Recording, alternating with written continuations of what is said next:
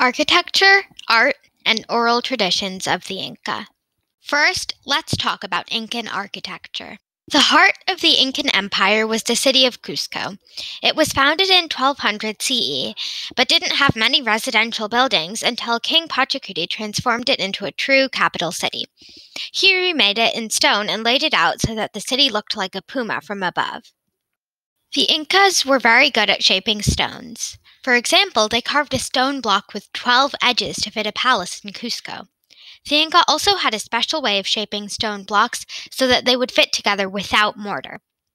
This method was so precise and detailed that while Spanish buildings fell in earthquakes, Inca architecture is still standing today. The Inca also had special color-coded stones in the city of Cusco. The main temple of Coricancha was made of blue andesite and gold leaf. Sacsayhuaman, which means huge fortress, was made out of limestone and had blue-green stones inlaid in the floor. The main palace was made of green diorite, while a palace outside of Cusco was made of rose-colored rhyolite. The famous city of Machu Picchu is made of granite and white limestone, making it bright and shining. The most important building in Cusco was Coricancha, the Temple of the Sun. As the name suggests, it was dedicated to Inti, the Inca sun god. As mentioned before, Cusco was laid out in the design of a puma, and this magnificent temple on a hill represented the heart. Coricancha had a central plaza and 4 temples surrounding it. Each represented a different god. One was for Inti, the sun god. One was for Casca, the star god. One for Killa, the moon god. And one for Ilapa, the god of thunder and rainbows.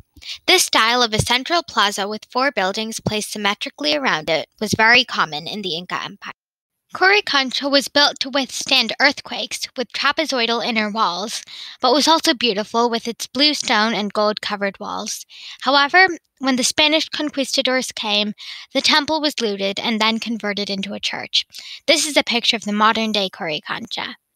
Sadly, the Spanish destroyed many Incan artistic traditions as well.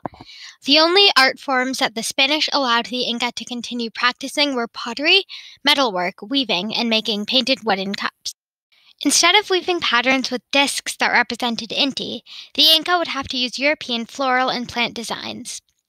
Their woodworking skills were put to use building churches, and metalworkers became silversmiths.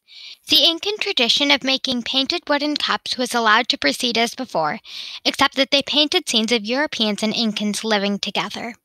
Not much is known about the oral traditions of the Inca. However, it is known that they spoke languages in the Quechua language group. These languages were originally spoken by a small number of people, but were spread to more groups as the Inca conquered new lands.